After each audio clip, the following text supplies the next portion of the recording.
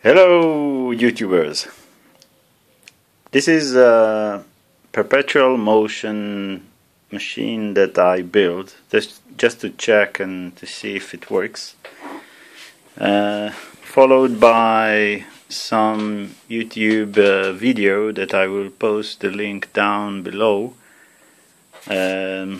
just checking if it's true. So anyway, this machine doesn't work.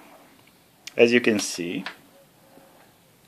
there it's water inside, and the theory say that if there is one more weight on one side of the container, so it will cause the container to spin.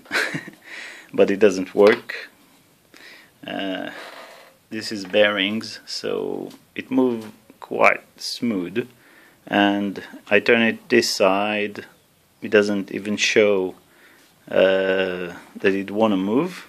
The other way around, the same, doesn't move nowhere. And yes,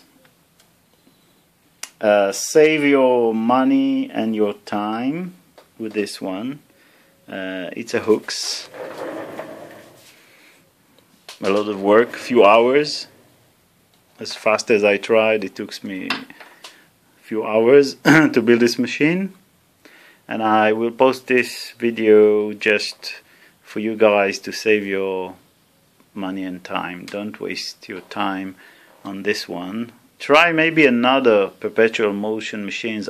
This is my first one. Usually I work with Tesla coils. Maybe there is another perpetual motion machines that do work, but this one doesn't. So have a nice day, my friends.